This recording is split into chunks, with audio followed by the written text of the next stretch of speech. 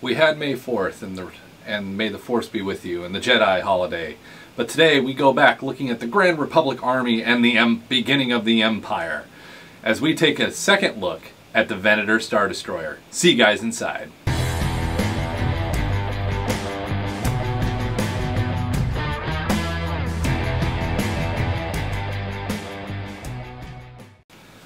Hello and welcome to today's video. As I said, we are taking a second look at the Venator Star Destroyer. So this Star Destroyer had a long history for not only the Republic during the Clone War, but also at the beginning of the Empire, as we saw Tarkin and all of them start to form the Imperial military and navies. The Venator was the frontline cruiser for the Imperial Navy and the Grand Republic's navies. So when I first started the channel, one of the first few videos I did was this Venator Star Destroyer in front of you. One print on a CR-10, one model, one piece. Job done, right? Well, job done. Meh. What do we do on this channel? We do it better and we make it larger. So that's what we're doing today, is we are going to print a multi-piece, completely doable with an Ender 3 printer, Venator Star Destroyer with good high detail, especially in the trim lines. And we're going to put this together and we're going to make a really cool model. So we're going to hop to Kira. We're going to start slicing some of the bits and pieces so you can see what I mean by this can be done by starting with an Ender 3. I didn't do it entirely with an Ender 3. There were just so many parts I wanted to get this cranked out. I did pull some of my CR10s in there, but a lot of the large pieces were done with an Ender 3 or an Ender 3 and an Ender 3 V2. I've got both. So, and then I pulled in the CR10s to help finish out the model. So a lot of cool stuff behind this. This thing was basically a battle cruiser slash carrier slash multi-purpose role ship for the Republic and the beginning of the Empire. So we're going to get this guy sliced in Kira. We're going to print it. We're going to put it together. And that's where we're going to stop, because there's a lot of work I still have to do on this model to get it finished. Basically, another video will be done on, and it may not be on this channel, it may be on the new channel that I have decided to start, of filling, sanding, primering, painting, and sealing it, and getting it ready to ship out. So that's the plan today. So if at any point in this video you guys do enjoy the content, hit that subscribe button, hit that like button, let me know if the video is something that you want to see.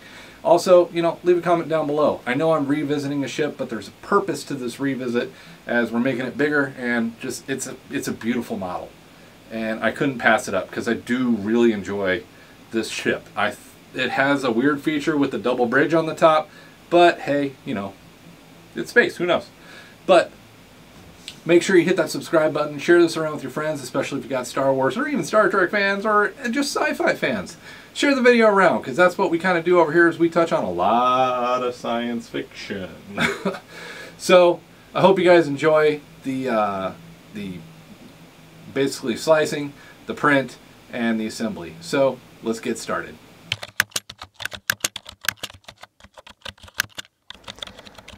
Alright, so here we are at the computer, and as you can see, I've got the model that I printed off. This one is the large scale. Beautiful model. There's a stand in the kit. No, I did not print the stand. I may still print it, but I had not planned on printing it for this video. So phgerv. This is a fabulous model. It was really well done, really well made to be able to print and make a large scale model of this ship. So, all credit to the model maker. You made a fantastic model with all the parts. And as you can see here, you know, as we sit through, they do have the whole model in the kit if you just want to print one piece, but it is beautifully cut up so that you can print this model. Detail is fantastic, especially in the high detail parts that will go in the grooves like these.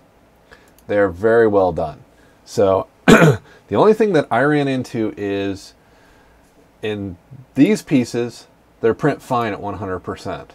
These, I wound up having to kick them down to 65% for them to fit in the channel. So keep that in mind as you go through here and print these, that you're going to have to kick some of them down. So with that said, let's hop over to Cura. And I've got a ton of Cura stuff open. And here's those pieces, as I said. So these pieces, I had to kick them down to 65% of scale for them to fit in the groove, to slide in. So that is one thing to keep in mind as you go through this model, that there are some sizing things that have to be done.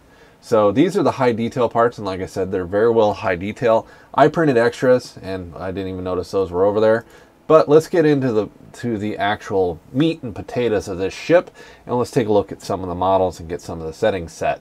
So I am going to clear my build plate of those high detail parts, and for fun, we're going to kick down to an Ender 3. I am now using Cura 4.9.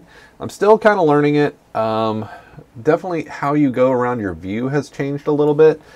I'm not quite sure I'm in love with it, but it's the way it is. So let's look at the rear section. Look at the engine pieces. So you can print sideways like this, how it came onto the build plate. I did not like this because it's going to generate a bunch of support in here. So I turned mine and I laid them the other way. So basically I just grabbed it and I turned it. Well, no, wrong. Of course, Cura. Let's get that back on the build plate the way it's supposed to be. And I grabbed it here and I turned it like this. That way they were building its towers, less support, less filament usage than what you need by going this direction with this piece. The other parts, it really doesn't matter. So I'm going to clear the build plate of that piece. So, and a lot of these, you're doing the same part, they're just mirrored. So I'm not going to do another rear section. Let's grab a midsection, midsection left. So as you can see, really good detail, really smooth. Cura is not helping me with really how, there we go. There's the lines popping in. They're not as visible. This piece was kind of a pain. I broke it a couple times and had to re-glue it. But even on my other model, it was that way. So basically, you know, the parts are really well separated. So let's pull midsection 1. This is the part with the bridge. As you can see, the shuttle bay part is there, the aft detailing. This is where the one of the detail pieces will slot in. You did have a little bit of support here, so you won't see me taking it off the rafts. Because honestly, there wasn't that much support to take off. And that was one of the fabulous things about this model. I used very low infill because I built this as a model. You can see my raft setting there is way up there. Honestly, you can get away with a easy 5. And with the bridge being out like that, that's why I like doing a raft, is the supports get a good hold. And you know, the guns, they came out pretty well. There's a little bit of support there that the system will generate. Not a lot of support goes onto this model, so there's not a lot of bad use. And just for fun here, so each midsection is like that, so you can easily build this, not a lot of support. If you're wanting to go for the full bore thing, let's grab it, and I'm gonna have to shrink it to, let's go 2%, maybe. Oh, it's probably off in La. Yep, it's off in La La Land.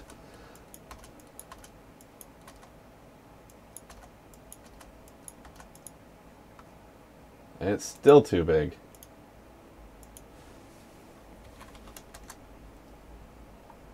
Wow. I had not tried this one before looking at it. So this is kind of fun. 0.005. There we go. And again, it's off in La La Land. Kind of one of the quirks I'm noticing with Cura. So there's the full model that you can print. And as you can see, I had to kick this guy down to 0.01 to even get him near the build plate.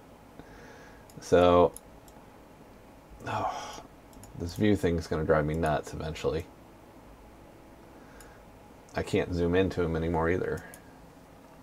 So, basically you can orient him. If you go back and watch my first video, we can orient him like that, scale him up.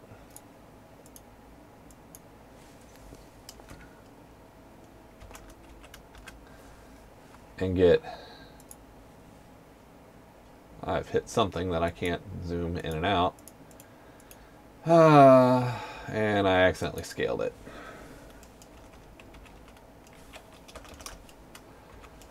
There we go. All right, guys. So as you can see, even at 0.5, it is just way too big to fit on that build plate for an Ender 3. Now that is an Ender 3 build plate, not my usual typical CR10, so keep that in mind. So let's 0, 2. There you go. So you can print it full at a 0.2, and it will do okay. You might have some. You might want to cut it down to 0.18 to make sure you don't hit the top of your build area, because that'll cause a fail. So again, here are my settings. So layer height 0.2, initial layer height 0.2. I did most of this, especially the image you will see in blue with the blue tinting. That was all in Ender 3. I did pull the CR10, as I said, to get this guy printing in. And one other thing too, someone asked in a video recently, what plugins do I have? So I have auto orientation, custom supports, mesh tools, settings guide, which is great because it goes through and actually give you an explanation of your settings. So especially if you're new, that one's a good one for you. And then sidebar GUI, which is what's giving me this. So just kind of a heads up on that one. So, all right. So, and Kira crashed. That's the other problem I'm having with 4.9. Oh wait, it came back. Awesome. So, hope you guys enjoy. Let's get to the print. Then you'll see the almost finished model. I didn't have the detail pieces. I just got those done today. Because of the sizing issue, I didn't realize that I had a problem. So those are fixed, but you'll see those in the painting and final put together video. So hope you guys enjoy. We'll see you at the end.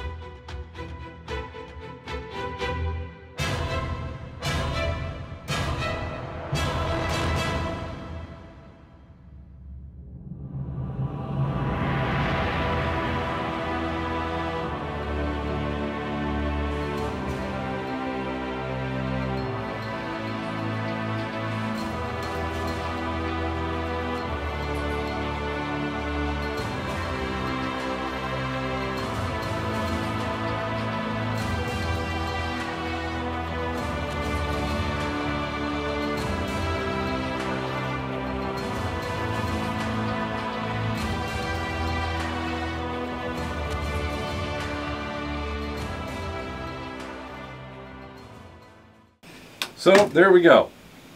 We've printed it. It's in one big piece. It is a mighty good size model. I love the detail. This is not fully complete, but I'm still working on putting in some of the side detail pieces. I printed them at 100%. They were too big. I had to knock them down to 65 to get them to slide in and fit properly. These pieces here were printed at 100 and they fit fine. So there's a little bit of discrepancy in sizing in the model. I'm going to do a little bit of cleanup and some changing on the guns here to make them look a little bit better. And I've got a lot of gap filling to fill in here. So I'm going to be filling in the gaps, sanding, getting this thing. I did put a coat of primer on here because it was 2 or 3 different colors. So to kind of give that look of this is what it is. So again, here's your size comparison. We definitely souped this big boy up. So I hope you guys enjoyed the video. Catch me over on the other, when the other video comes out, to see this guy primed and painted and get this thing looking like an Imperial cruiser. So thank you guys. I hope you enjoyed. Remember, hit that subscribe button and we'll see you in the next video.